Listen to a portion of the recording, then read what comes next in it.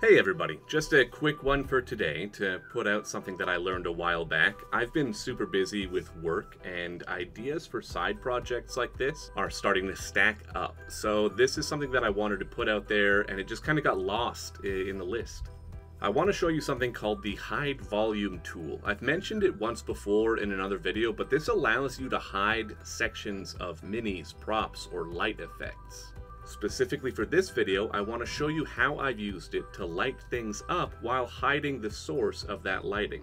This is kind of an updated bit of information from my previous video on lighting, where I legitimately hadn't played around with this tool yet. I have 3 rooms here, they're all identical, and inside I've placed Joel and Brian from AAA NPC. You can see from the lights on the wall that the torches themselves don't really reach far enough to light up the minis. A single light on the wall, or even stacked lights on the wall, don't really provide much light outside of their own radius. To get around this, what I did in the first video was kind of hide lights in walls, roofs, and floors, and while this does provide additional lighting in the room, it's not very much, and it gives these glow effects on the wall which might go against the aesthetic that you're looking for. So here's how you use the hide volume tool. You push tab. Down here in this little menu that pops up, there's a button labeled the Edit Hide Volume tool. You can click that, and then click Add Hide Volume. This will create a cube that you can click and drag around objects, and then by clicking any of the 6 walls, you can drag them back and forth to include as much or as little as you want.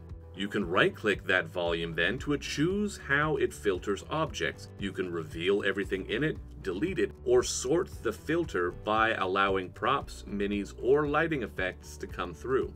Using the modern lights, you can have a white light effect to light up rooms, bring attention to specific details, or light up places so that minis are more easily seen in darkness. Using this, you can have areas appear well lit by hiding many thematically appropriate lights inside a volume, like I did for this tavern from the opening credits of AAA NPC. There's a ton of flickering flames in here to mimic the light effect from the lanterns on the walls, and they are all hidden within a hide volume. I've also used this to draw attention to specific objects, like hiding a couple blue crystals to get their light effects on this mushroom, or a bunch of modern white lights to make this lily appear to glow. You can use this in dungeons to give glow effects to certain rooms, corners, items, or NPCs, and keep in mind that within TaleSpire lighting and nature menus, there are a ton of colors and light effects that you can use as well. So my views on this YouTube channel range from like 150 to 12,000, and I don't really understand how YouTube works.